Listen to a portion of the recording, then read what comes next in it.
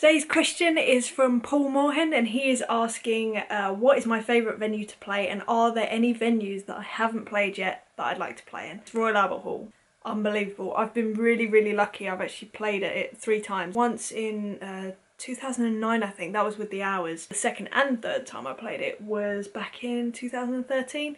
That was with Amelia Mitiku, who's like a jazz artist, and that was an amazing setting for her kind of music. There's a lot of dynamic and nuance in her music, so it really made for a beautiful atmosphere. You just felt the presence of the people that had been on it before you. If anyone's watching this that either plays the Royal Albert Hall or just goes there to see a show or a gig or anything, just look up, because that was my favourite part of the whole thing. The playing was amazing, but there was one section where I wasn't playing and I decided to just look up. I won't describe it because you've got to go and just look and you'll see, you'll understand what I mean, and it just really took my breath away. There's a few other venues that I really like playing. One in Amsterdam called Melkweg. When you play there you have to park next to a canal, so you have to watch to not get off the bus and fall into the water. I love Amsterdam generally, so it's just surrounded by loads of buildings that look like they're about to sort of fall over, and they're all sort of leaning in, and all the staircases are like that big, and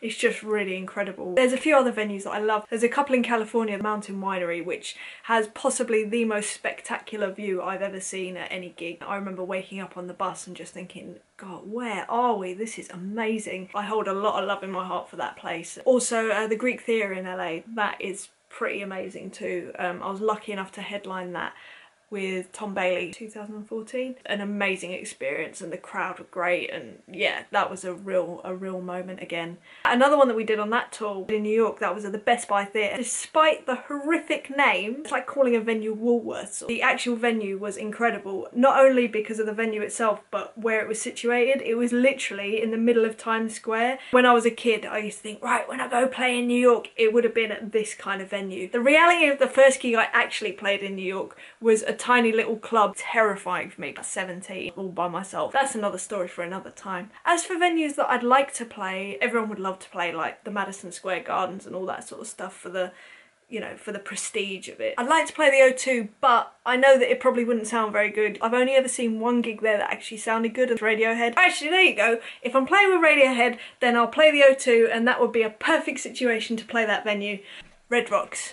I'd adore to do Red Rocks. I've watched a few DVDs of people playing at Red Rocks, and every time I just think, wow, it absolutely takes my breath away. I hope that that's answered your question. That's probably a few too many to be talking about, but yeah, join me tomorrow for another question.